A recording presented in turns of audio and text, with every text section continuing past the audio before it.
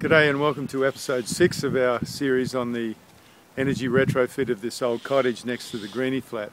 So as you can see, we're making some progress. We've started to get some of the cladding on the walls, got the new windows in place, completely replaced the roof of that little porch that you can see behind me, insulated that, put a new ceiling underneath it, new roof on top. Do around that. We also put a new access hatch in underneath the house because the old one was very tight.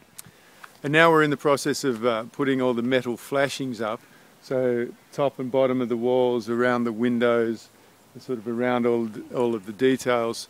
We put these metal flashings in place, and then the cladding goes on over the top of that.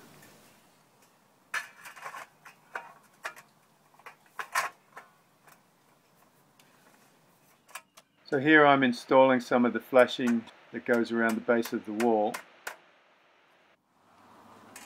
And when we get around to that front porch area that I mentioned in the introduction, you see that the flashing details get a fair bit trickier.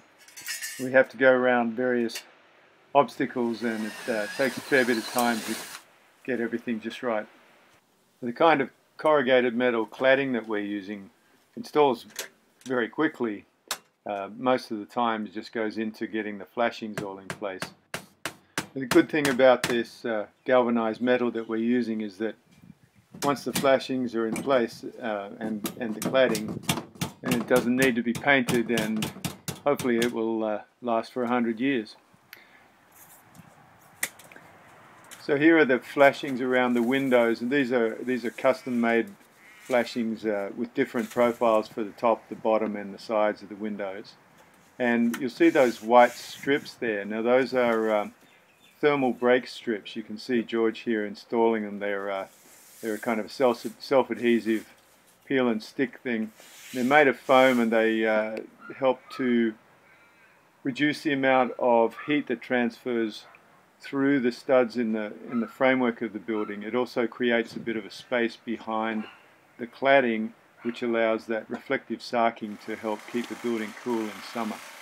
And here George is just cutting a piece of the cladding, getting ready to install the cladding on the back wall of the house. We're using metal cladding because it's lightweight, it's affordable, it's quick to install, and it'll last a long time with no maintenance. And just to finish up for this week, here is some pictures from last week where we were having some fun cutting a hole in the side of the building for the new subfloor access hatch. So as always, thanks for watching, and you can find more information about the project at greenyflat.com.au.